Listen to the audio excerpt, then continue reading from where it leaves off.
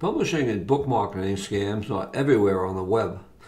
This video isn't meant to scare you. Rather, its purpose is to provide you with information that will protect you and your wallet from the scam artists. There are a number of consequences associated with publishing a book. One of them is that you are now swimming in a sea swarming with sharks, otherwise known as scam artists. And you can run into the sharks even before your book is published. Scam artists proliferate on the web. Being warned about them means you are armed to protect yourself. How do they find you? You may have announced on social media that you finished your book. You may have visited one or more sites run by the scammer. If you started a web page and bought a URL, the personal information you use to get the URL is public and anyone can access it. In some cases, you may have requested help or information from the scammer. There are many ways the scammers can find you, but this is especially true after the book is published and available on sites like Amazon. That is when the marketing scams start. I'll talk about the types of scams I've come across in my years of publishing and marketing. Let's discuss the type of potential scams that you can come across as you prepare your book for publishing. Vanity presses are actually book publishers, but if you are not wary, you may fall into their clutches. Freelancers are people you can hire to work on part of your book. Editors and cover artists are included in this category. With the service companies, you turn over all the responsibility for your book and they will take care of it. For a fee. A large fee.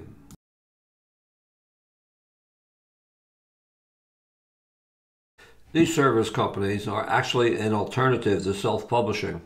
They are also akin to having a traditional publishing house buy your book. The difference between the service companies, self-publishing, and traditional publishing is the fees.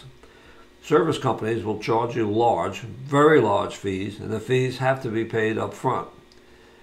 The major concern here is that many of the publishing service companies are vanity press houses in disguise.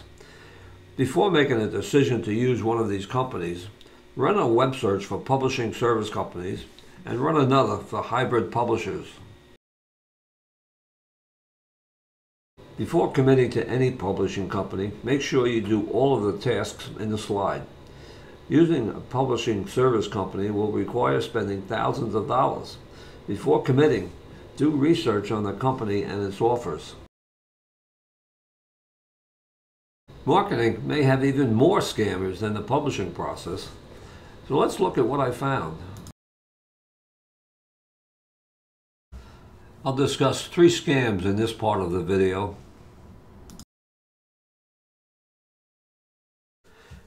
These are websites that will sell your book by providing a place where readers can find and purchase it. These are secondary sites, but it's fine to use them. You may sell an occasional book there. Here's a horror story I came across. I found this good-looking site that offered to sell my books. It paid 70% royalties, which is good. But further digging led to these facts. First, it only paid out after you accumulated $100 in royalties.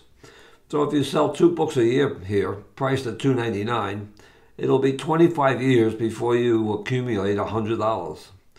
Second, to put a book on the site costs $100 per year, per book. The astonishing thing to me was how many books were displayed on the site. This is an example of why you have to read all the fine print. Blog tours are a good way to spread the word about your book. Good blog tour operators will get you on sites that receive a lot of traffic, and hence a lot of people will see your guest posts which will promote your book. They are expensive to commission, and therefore are a good opportunity for scammers to make money from authors. What the scammers do is to create up to 20 new blog sites to use in the blog tours. The scam here is that you are paying for visits to blog sites that receive no traffic. Hence, no one sees your blog posts. This is fairly a common post that you'll come across on social media sites. It's aimed primarily at authors who need to increase their reach, that is, the number of people who see their posts. These so-called followers will be bots, fake accounts, or people who have no interest in you or your book and are working with the scammer. The second case works in similar fashion. 50 people who haven't read the book will post 5-star ratings on a site like Goodreads. These are 3 basic protections you should always exercise when looking for help.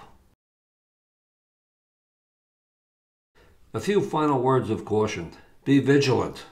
Be suspicious. Don't be shark bait.